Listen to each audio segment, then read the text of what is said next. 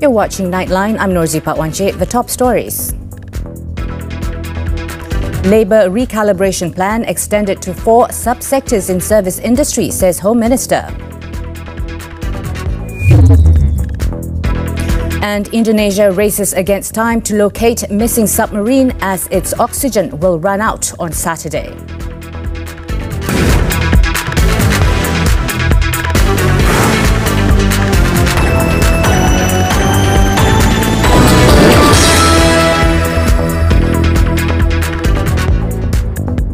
The Indonesian Navy is racing against time to rescue 53 personnel trapped inside a missing submarine, as a military official warned the vessel would run out of oxygen by early Saturday.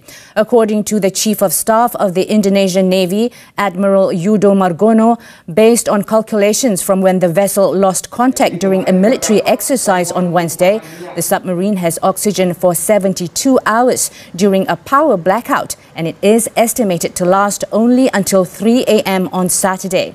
He added that there was some hope as the search party had detected a strong magnetic field at about 50 to 100 meters depth, but the object emitting it has not yet been identified.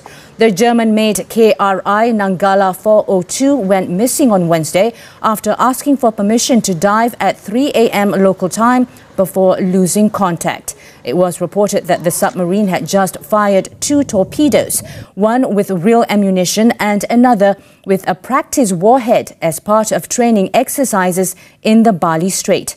An oil spill was then discovered near the vessel's last known position. The Royal Malaysian Navy, RMN, meanwhile, has deployed its submarine rescue ship MV Megabakti on Thursday morning to assist in the search for the missing KRI Nanggala.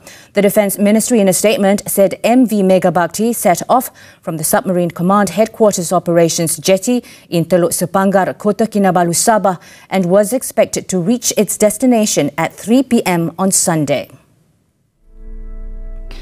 The search and rescue operation is headed by Commander Muhammad Hairul Fahmi Yob and would involve 54 crew members, including 10 Malaysian Armed Forces MAF, medical officers and personnel.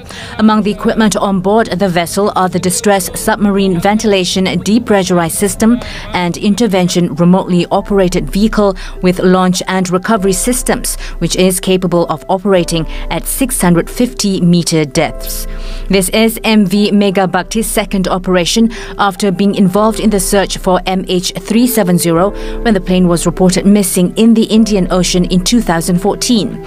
Earlier, Senior Minister for Security Datuk Sri Ismail Sabri Yaakob contacted his Indonesian counterpart Prabowo Subianto to express his sympathy following the incident and to inform him that Malaysia would be providing assistance. Media practitioners and non-governmental organizations were treated to Breaking of Fast on Thursday, hosted by International Trade and Industry Ministry, MITI. As we wrap the bulletin, we leave you visuals of the iftar. With that, I'm Norzi Patwanche. Thank you for watching, and to all our Muslim viewers, selamat bersahur.